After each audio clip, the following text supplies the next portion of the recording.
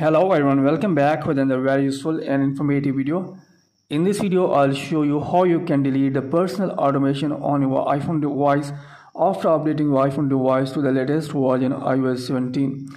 So if you have set the personal automation on your iPhone device and now you want to delete the personal automation, so in this video I'll show you how you can delete the personal automation on your iPhone or iPad device after updating your iPhone device to the latest version iOS 17.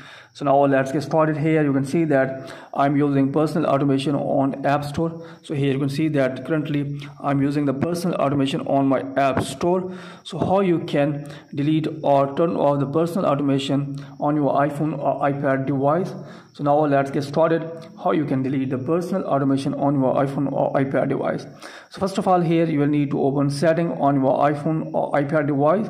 So then tap on general, then tap on software update, and here make sure that you are using an updated version of iOS. Then after updating your iPhone device to the latest version, then after that here you will need to search for shortcut application. So here is shortcut application, you will need to tap on this. Then after that you will see this type of interface. Here you will need to tap on automation. So here you can see that here are the two apps on which I'm using the personal automation. So if you want to delete the personal automation, then so here you will need to slide right or left to the on your iPhone or iPad device. So after that here you are seeing the delete option, you will need to tap on delete. Then after that here same this, if you want to delete this, then here you will need to slide it.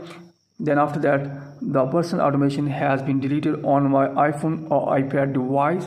So in this way, if you have set the personal automation on your iPhone device and now you want to delete the personal automation, so this is the method or process through which you can delete the personal automation on your iPhone device. So that's it from this video. Hopefully you like this video. If you like this video, then please subscribe my channel and also press the bell icon so that you can get my all upcoming videos. Thanks for watching this video.